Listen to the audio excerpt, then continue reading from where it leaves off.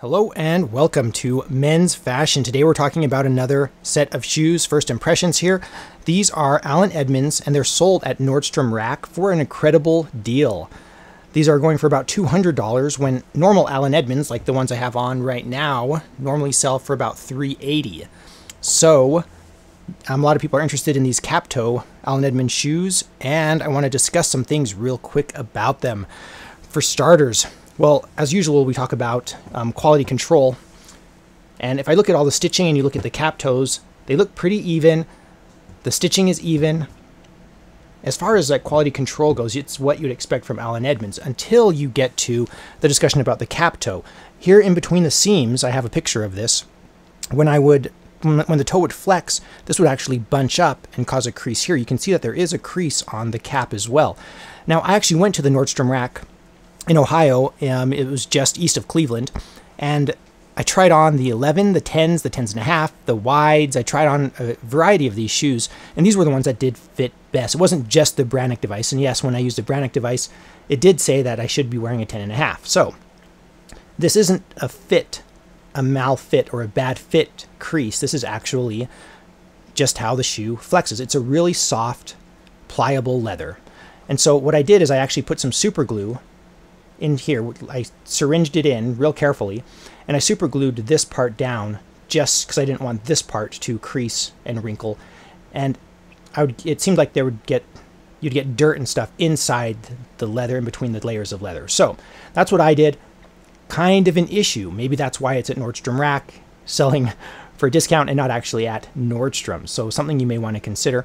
As far as the comfort goes, people ask, well, with that crease in the toe, does it affect comfort? Well, let's talk about the fit and finish here.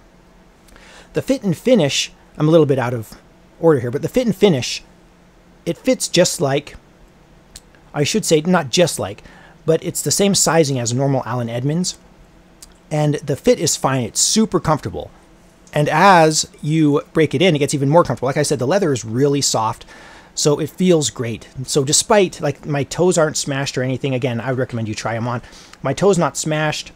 This doesn't dig into my toes or foot at all, the top of my foot. Just a very, very comfortable shoe. Let's discuss some other things. Obviously, this is a first impressions. Goodyear welt here. The materials are excellent. This is what you'd expect with an Allen Edmonds sole. You can see they are broken in. And they do have the little rubber cap here on the stacked heel. 360 Goodyear welt, so you can obviously get them resoled. A very reasonable looking shoe. But another issue with materials, this may be quality control as well, is you'll notice that there is kind of this stretching right here on only one shoe. Now, I'm not sure if it's because of the shoe trees, but if you look at the other one on the inside here, there aren't those stretch marks. And these weren't abused. They haven't been out in the rain. That happened the first day I wore them. Those stretch marks were not there. Then I put them in the shoe trees, and the next morning they were like that, those little stretch marks right there. So some things to consider. These may not be quite up to the highest standard of Allen Edmonds production. Not sure exactly why that is, but I'm very happy with them. They're very comfortable, very reasonable